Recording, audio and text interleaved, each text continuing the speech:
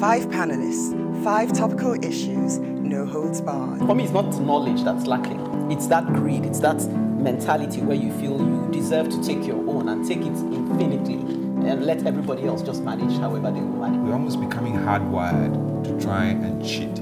I would, suggest that we begin to hold our leaders accountable. There was a time in this country when things actually work. I don't think that any organization should be above the law. And I think one of the challenges we have in this country is about governance across the board. What I'm saying is that it doesn't really affect us in Nigeria. That's It does. I don't know what we can do if the system is already corrupted. We've been warned as a continent of the influx of the Chinese. If you don't repay your debt, they will just colonize you.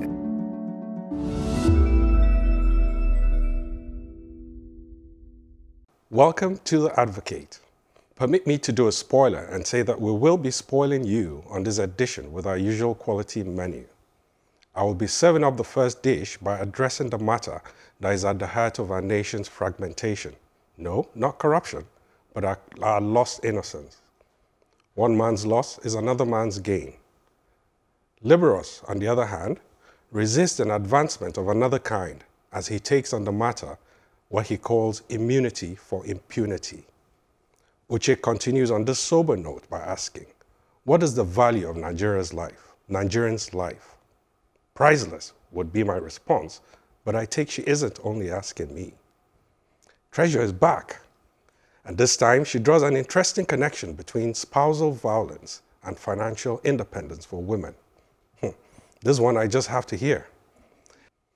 Ekene wraps up our banquet by taking us back to our roots. We're talking Wazobia here.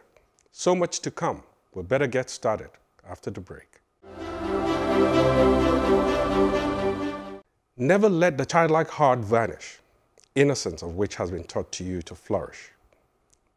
That's a quote by Justina J. Robello, Regaining Our Lost Innocence. My friend Praise Fowewe says, the problem of the world is an adult, and the solution is a child. Nigeria today walks at the precipice of disintegration. We have become so fragmented and divided along religious and ethnic lines, and it's so heartbreaking to see. We have abandoned the communal way we lived in the past. Today, we are a society of silos, living only within our high walls and barricades. There's so much distrust, mutual suspicion and fear. So much so that even noble efforts of one region to tackle insecurity issues that should ordinarily be commended elicited so much rancor and outcry simply because they do not trust each other. But the truth is, we have not always been like this. Nigerians once lived like good neighbors within a community that is based on mutual respect for our differences. I remember when we would celebrate Christmas with our friends, even when we're Muslims. The time when we will go to the bazaar with our Catholic friends with the full knowledge and permission of our parents, even as Muslims. Those were the days of innocence, when all you see in a person is his or her humanity, not his tribe or the way he or she worships his creator. So what went wrong? What happened to our innocence? The same politicians that stoke ethnic divisions to remain relevant politically do not remember or recognize tribal or religious differences when they share their loot. Last year, AMCON, that is the Asset Management Company of Nigeria, released a list of debtors. 20 debtors owe 67% of the 5 trillion debt accrued. What is even more interesting is the composition of the debtors. What you observe is the perfect camaraderie among the ruling class.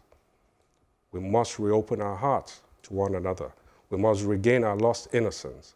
We must learn to forgive easily, as children do. And we must regain our humanity, because great is a human who has not lost his childlike heart. I was quite touched by your advocacy when I came across it. I said, there's something very simple and yet very poignant about it. Recently, I was listening to a radio discussion around the Almajiri system.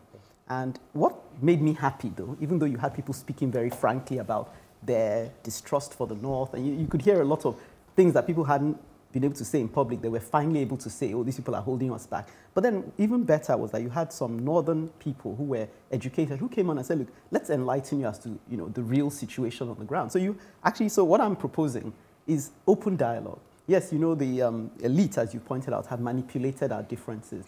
But if people begin to talk, when you now have, so because stereotypes only flourish when you don't have conversations going. But if someone comes to you and says, look, you have a northern and you engage with them like you went with your Catholic neighbors, then you're less likely to believe that they have two horns on their head, and you know, because you know someone from the north. So this is what the NYSC and some of these federal unity schools were trying to deal with. But now there's so much fear, there's so much every man for himself that people don't remember the human being anymore. But that conversation I heard reignited in me that there's hope. People can have more conversations around the issues, especially those thorny issues that people run away from, religion and tribalism. Let's talk about them. Is it really meant to divide us? Can we not have complementary, you know, tribal relationships? You know, that's where... Yeah, I'm itching to say something. Please say it.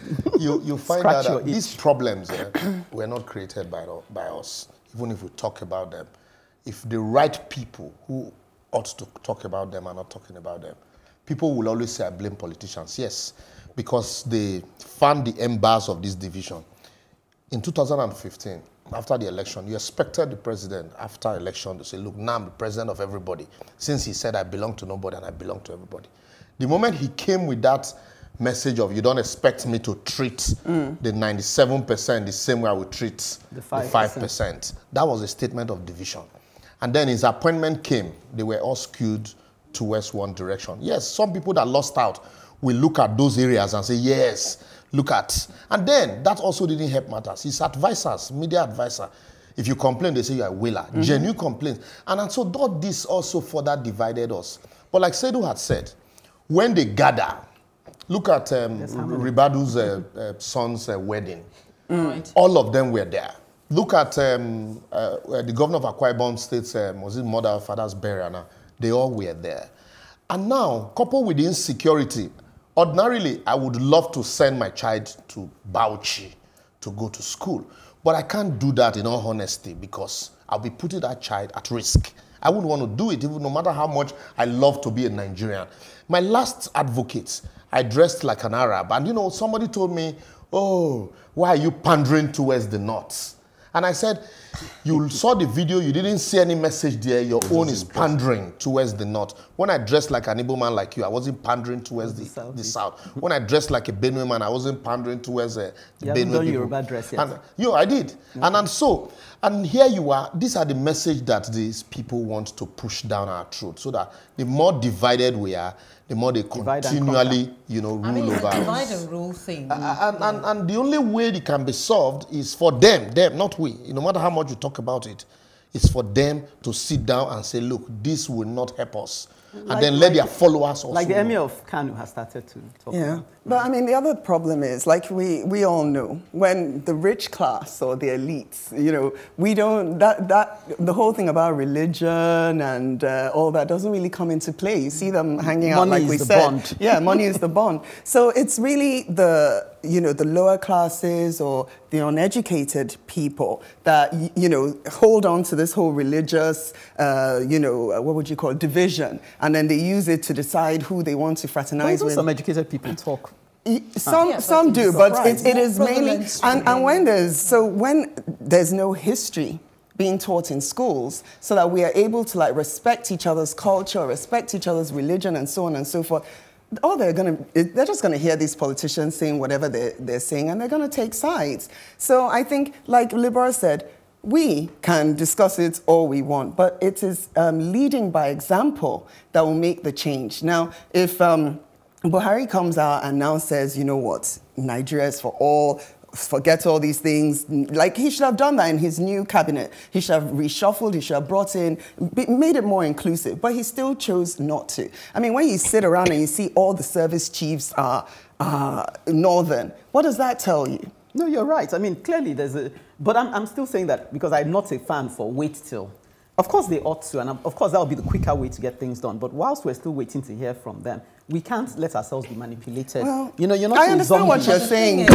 Like John C. Maxwell says, everything rises and falls on leadership. Mm-hmm.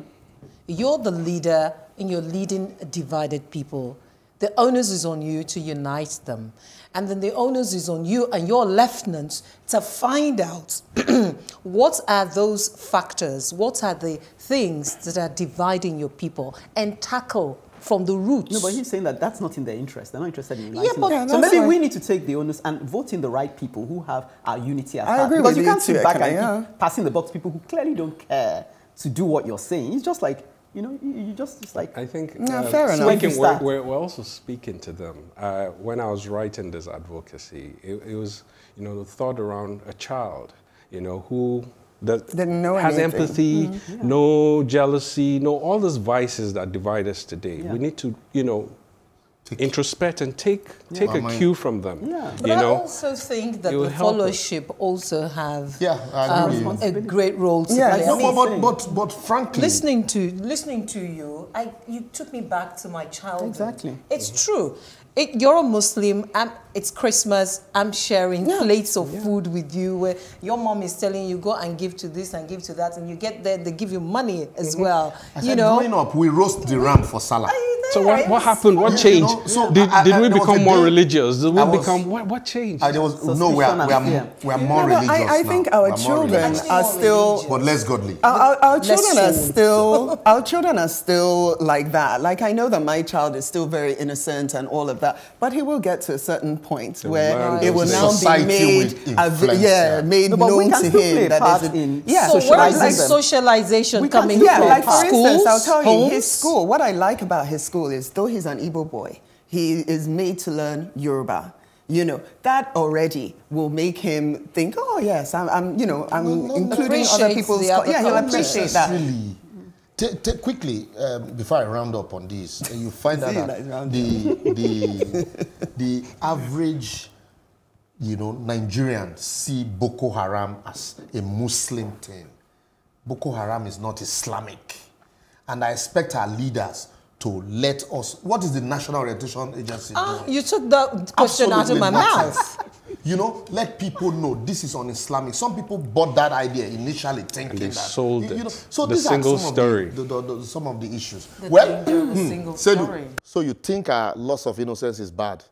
Then I'll be diagnosing another cancerous tumor after the break. 5 panelists, 5 topical issues, no holds barred. For me, it's not knowledge that's lacking.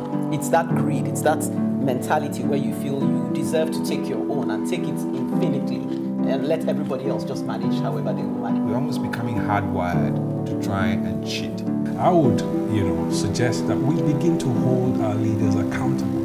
There was a time in this country when things actually work. I don't think that any organization should be above the law. And I think one of the challenges we have in this country is about governance across the board. What I'm saying is that it doesn't really affect us in Nigeria. That's It does. I don't know what we can do if the system is already corrupted. We've been warned as a continent of the influx of the Chinese. If you don't repay your debt, they will just colonize you.